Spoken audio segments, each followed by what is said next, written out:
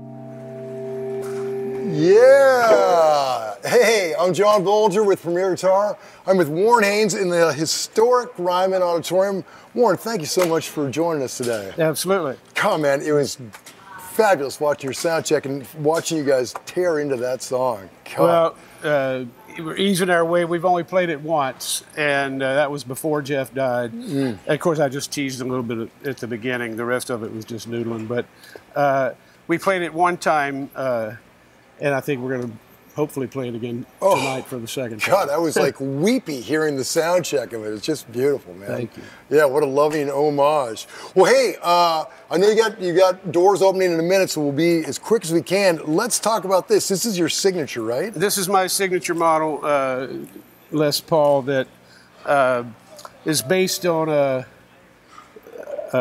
58 body, 59 neck, Burstbucker 1, Burstbucker 2. But the most unique thing about it is this switch that engages this buffer preamp that when you turn the volume down, the tone doesn't change. So you can have it like a traditional Les Paul, or you can have it where the tone doesn't change when you adjust the volume. So it gives you more variety. So that's how you're doing it. Was that engaged right then? No, it wasn't. And most of the time, I don't have it engaged. I only engage it if I turn down really low and want to get the treble back. Yeah.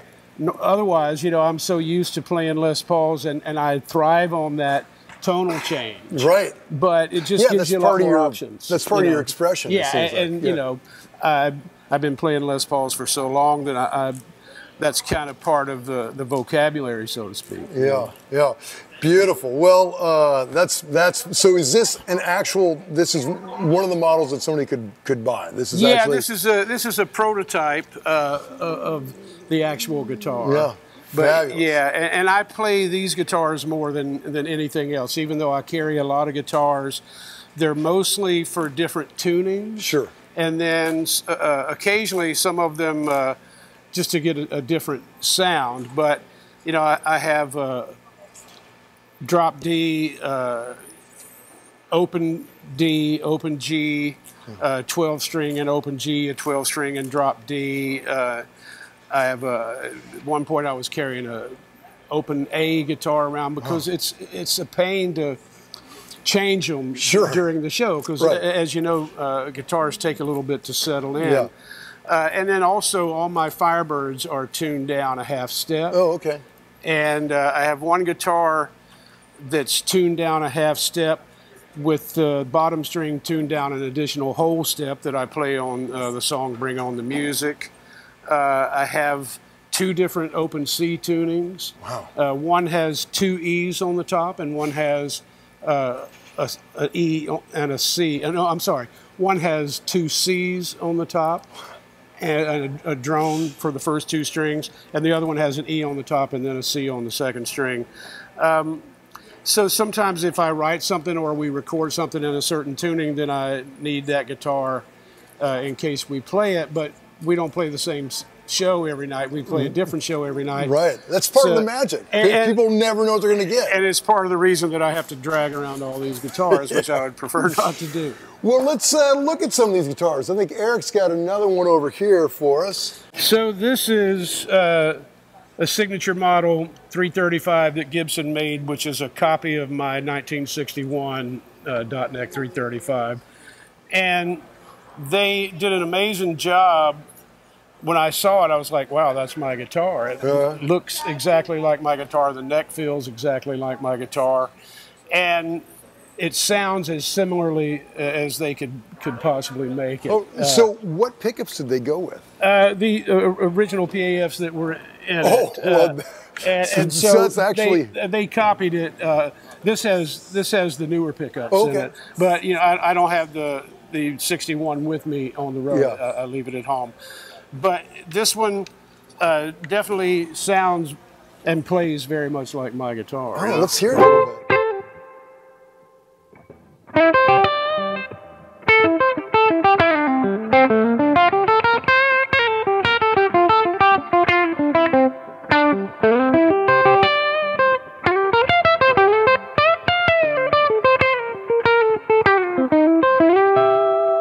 God, that's great.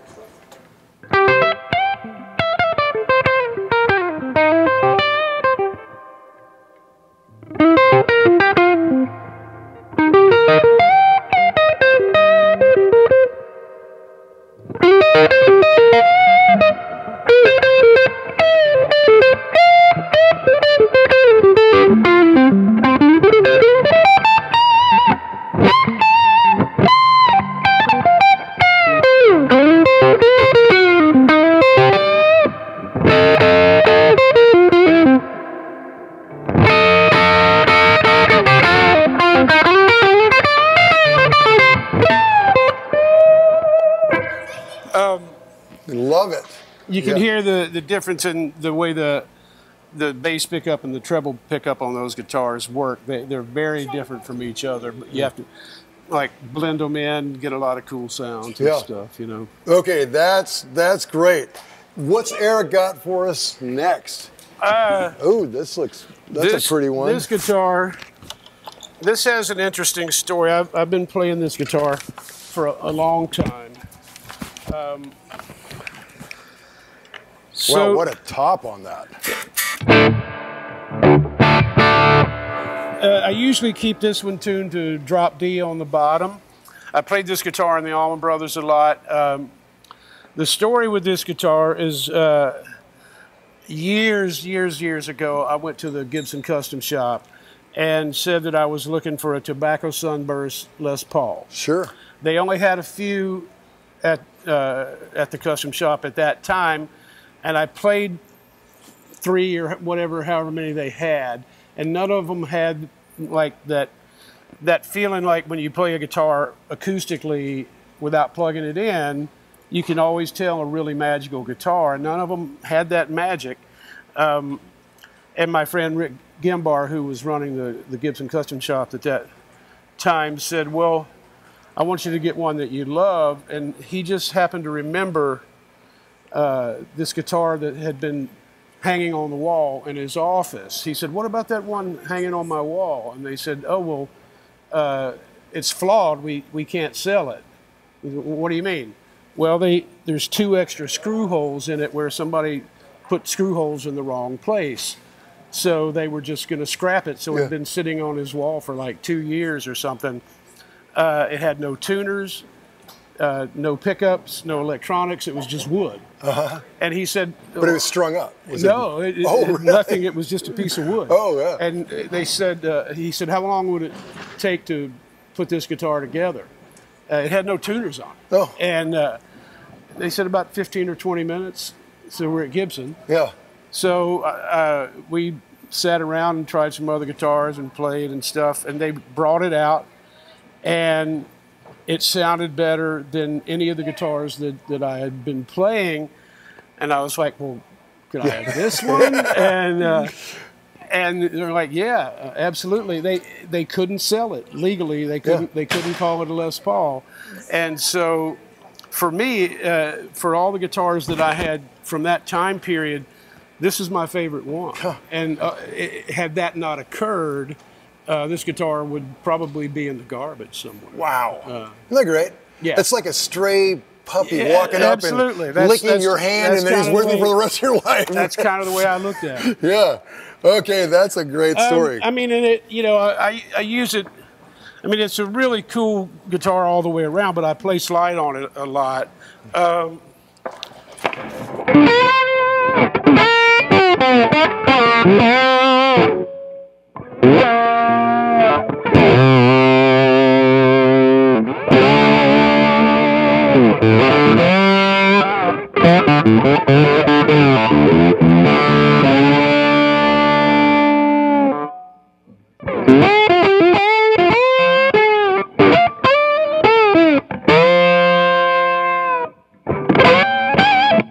It's a little low at the moment because I haven't been playing much slide on it recently.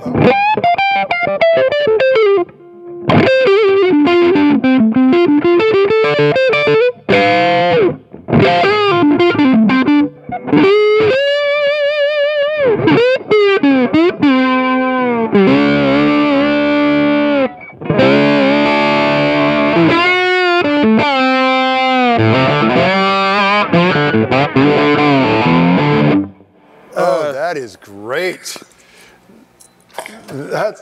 So do you find when you're playing slide, do you have things set up a little bit higher, just the action, like, or is it a considerable difference? I usually keep them the same. There are a couple of guitars where the action is a tiny bit higher, but I like to keep my action what I refer as too high for lead and not high enough for slide. So, that's what I'm comfortable with. But this one, the high E is a little too low at the moment because I had it too high in the last few days, and we just lowered it, and I'm still kind of tampering with it. God, sounds great. I'm gonna have to raise it back up just a tiny bit. Do you remember what pickups they put in it? I think they used to be classic 57s, but I don't know if they still are, because they still are? Okay, yeah. And you know, I'm one of those guys that if it sounds good, I just leave it. Right. I don't really care what's in a guitar. If I pick it up and it sounds good, I'm like, okay, cool. Yeah. So, you know, some of my guitars have burst buckers in them. We try a bunch of different stuff, and if something sounds good in a certain piece of wood, then we stay with it. Yeah, great. Okay, let's see what's next. What do you got over there? Look. Okay. So this guitar, well, my old guitar tech, Brian Farmer, who passed away a while back, labeled all these guitars. He named them and put the labels on them so he could tell them apart in the dark. Sure. This one he called the Dead Bird, and the reason is because he actually had this guitar designed himself when I did the Dead tour in 2009. Oh. I wanted something that sounded a little bit smaller than the Les Paul, not quite as wide. Yeah. And I had been playing some Firebirds, and he said, well, what about one with mini humbuckers? And so instead of Firebird pickups, they're mini humbuckers. And I use this guitar occasionally, but I used it on that whole tour with the Dead.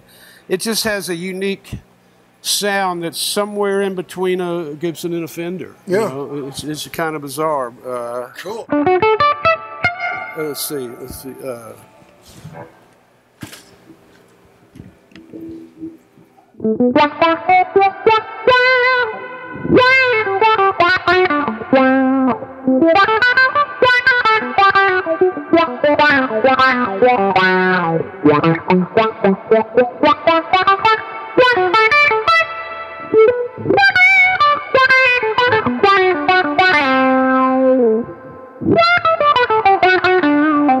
great. It's like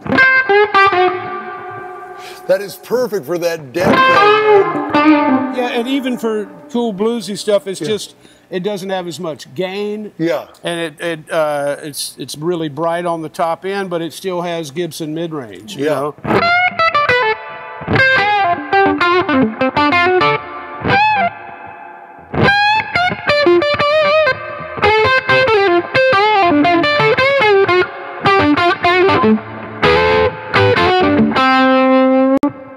Great. Love it.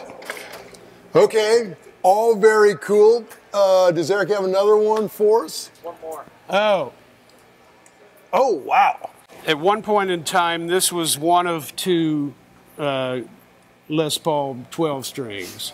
And wow. I've had this one a long, long time. Again, another guitar that I love due to my association with Gibson. And this guitar, it's called Railroad Boy because one of the songs that I play it on is the song called Railroad Boy. I also play it on Dark Was the Night, Cold Was the Ground, and on So Weak, So Strong. I usually have it tuned to drop D on the bottom.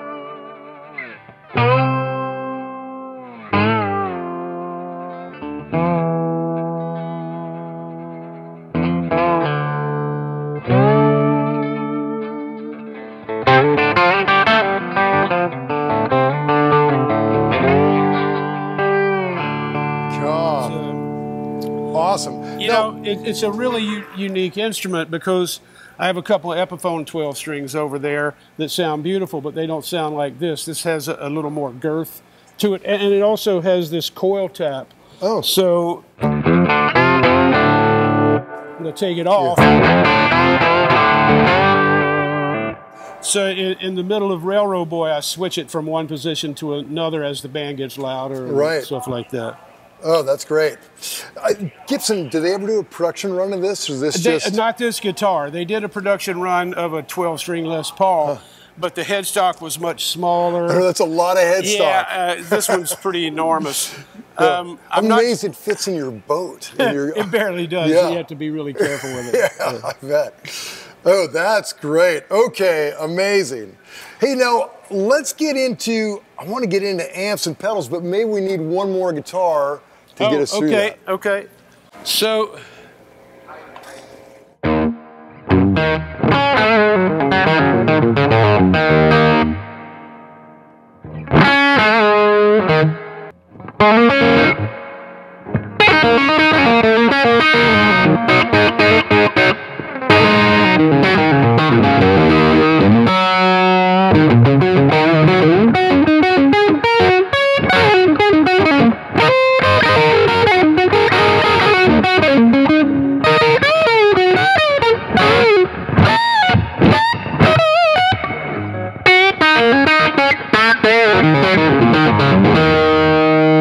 This is a custom shop Firebird with 3 P90s that I keep tuned down like all my Firebirds, tuned down a half step. For some reason, I really like the way the Firebirds respond to being tuned down like that, more so than a Les Paul. That extra brightness kind of helps them speak through the lower tuning. Yeah. And again, it has a little more of a Fender-esque quality, but it still has the meat of a Gibson. So.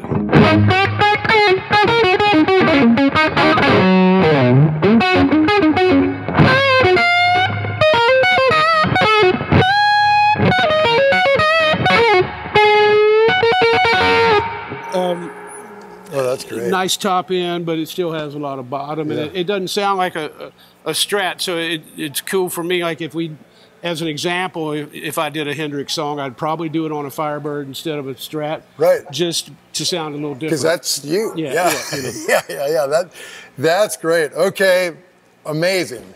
Now let's talk a little bit about your amps. You're running 2 of them.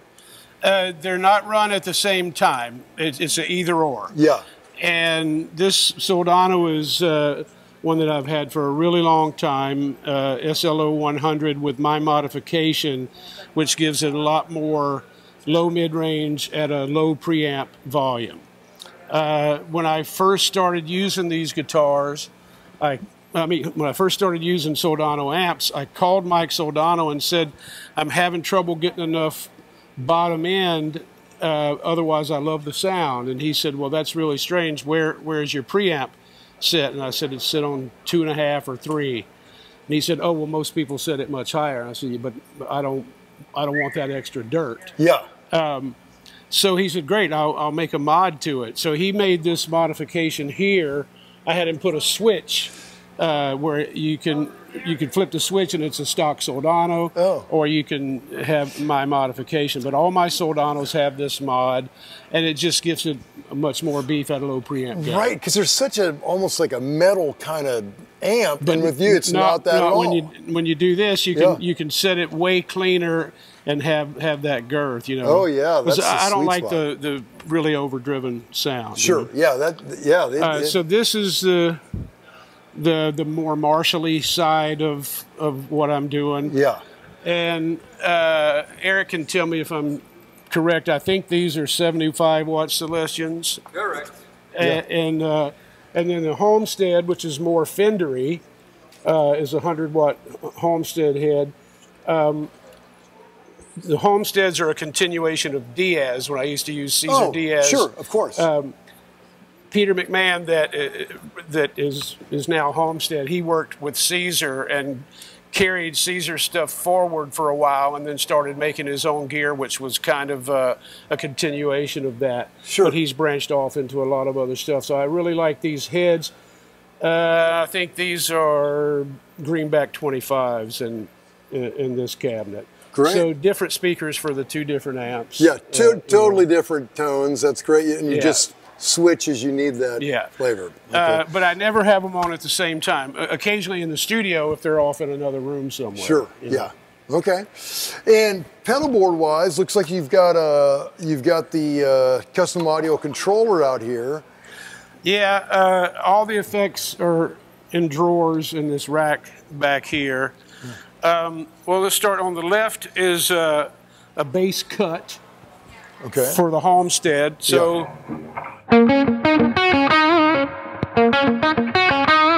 Sure. It's just like on the Fenders when you pull the knob out. Yeah. It's basically doing that. The thing next to it is a speed switch and a brake for the Rotosphere Leslie simulator. Right. So I can operate it like it's a real Leslie pedal. Oh, that's great. There's a Klon Centaur. There's short delay, long delay. The discombobulator, which was the envelope filter that I was using earlier. Yeah. The old brown octave pedal. Right. There's a digital reverb in there that if I want to use it on the Soldano, which has no reverb, which I use very little, but sometimes. Yeah. There's a Texas Ranger, which is a Diaz boost built based around the old top boost of the Vox AC30s, but he made it where you could have low, mid, or high. You could choose which part you wanted to boost. And then the reverse thing. Eric, what is the reverse? That is a hardwired DL8. DL8. DL8, reverse delay. Okay. Which is... Yeah, let's hear that thing.